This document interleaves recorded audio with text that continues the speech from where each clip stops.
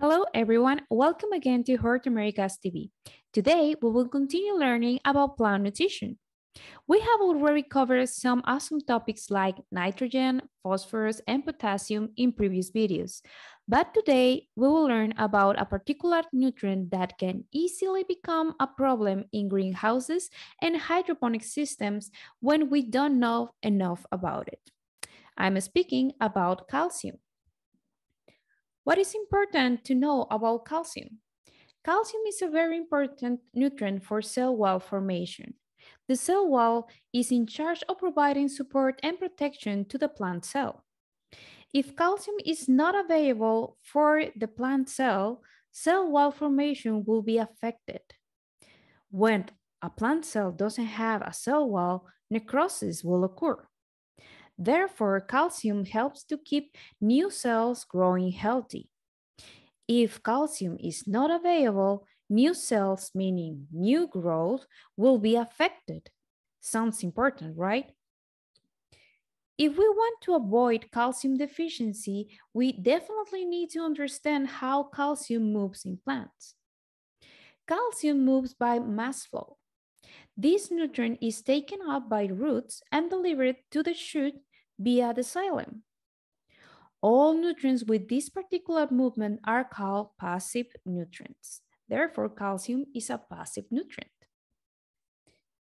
Calcium also functions as a countercation for anions in plant cell vacuole and also plays a role as intracellular messenger in the cytosol.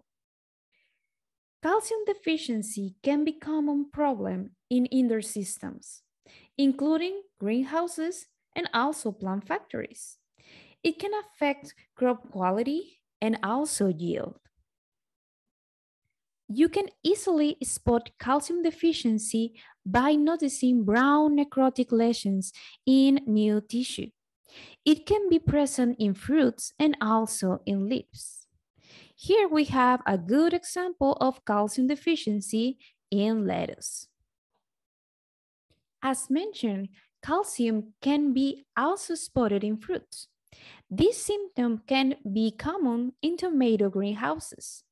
Here, a clear example of calcium deficiency in tomato fruits.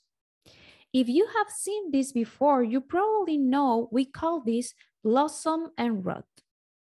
Calcium deficiency in tomato can be spotted just in fruits or can also be spotted in leaves and fruits.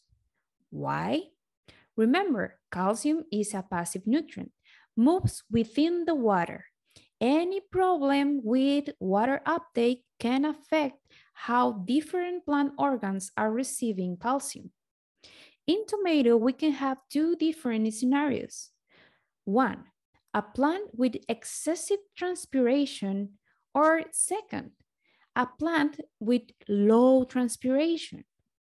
Low transpiration means low water uptake, meaning calcium won't be able to reach leaves or fruits. There are particular environmental situations that can affect transpiration. Some examples are low relative humidity and high salinity content in substrates. Our next scenario is actually the most common problem in greenhouses: excess of transpiration. When plant is moving a lot of water, water moves so fast and goes directly to leaves, avoiding fruits.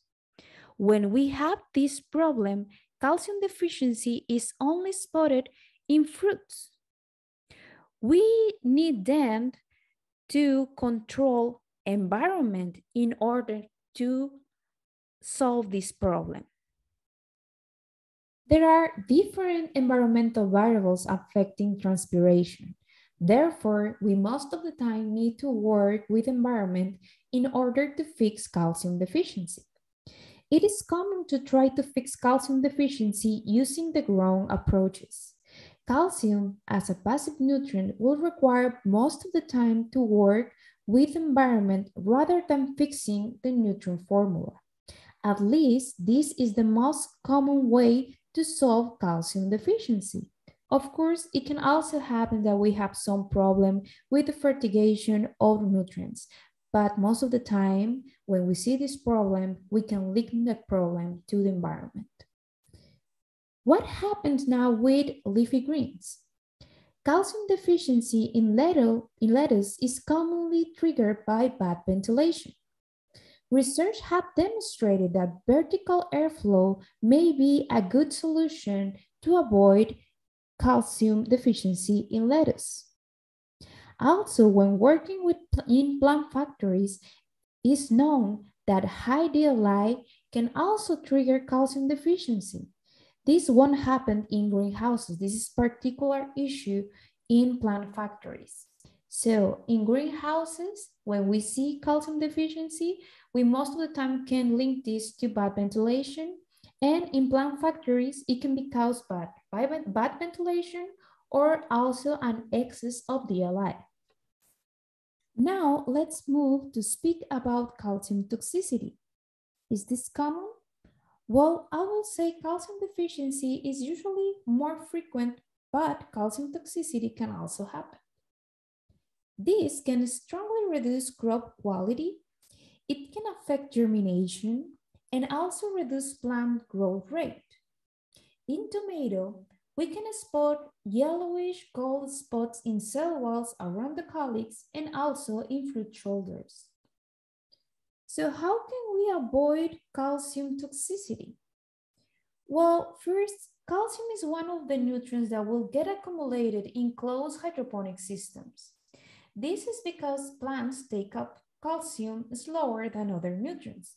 So if you're working in a closed hydroponic system, meaning you are recirculating water, you need to check your calcium quantities at least every month. Also, and more important, we need to consider water source. Calcium most of the time is already present in water source, sometimes in small quantities, but other times in high quantities. When we analyze a sample of water source, we will get the alkalinity of the water. Alkalinity refers to the amount of calcium carbonates present in water. Usually, levels exceeding more than 100 ppm are considered high alkalinity levels. Now the question will be, how can I avoid having high calcium levels when mixing nutrients for a new formula? I mean, how can you calculate to have your calcium levels in order when you have a water source and you are following a recipe? One option can be to treat the water with reverse osmosis. Another option can be to treat the water with acid. And other option includes to adjust nutrition based on your water source. The best fertilizers will allow you to mix nutrients based on your water source. A perfect example is the Hort America's fertilizers. Our fertilizers don't work alone. You must complete nutrition by adding calcium nitrate and magnesium sulfate. Some people will think this makes things more difficult to manage, but it's actually the opposite. When you are able to mix calcium nitrate and magnesium sulfate separately, you are able to adjust nutrition based on your water source. Our water source can not only be high on calcium, it can also contain high sulfates. So, in order to provide a more precise nutrition, we recommend to mix nutrients based on your water source, the fertilizer content, and the plant nutrition requirement. You can get your water source quality by sending a sample of water to analysis. You can get the fertilizer content by looking the label of your product. And you can get the plant nutrition requirement by looking up articles or webpage from universities. Here, I am sharing with you a useful table showing the nutrition requirement for different crops. And here we have the calcium requirements. If our water is high in calcium, we can adjust the amount of calcium by changing, for example, calcium nitrate quantities in our formula. If you would like to learn how to do this calculation, please join us in our next short course. The title of the short course is Fertilizer Management and Plant Nutrition, and in here you will be able to learn how to do these precise calculations. In Hort Americas, we really want you to provide all the tools to succeed. This is why we are happy to announce we are hardly working on a new fertilizer calculator for you. You soon will be able to adjust formulas based on your water source and also different characteristics from your hydroponic system when you are using our Hort Americas fertilizer blend. So wait for this useful tool. Well, guys, that is all the information I have for you today.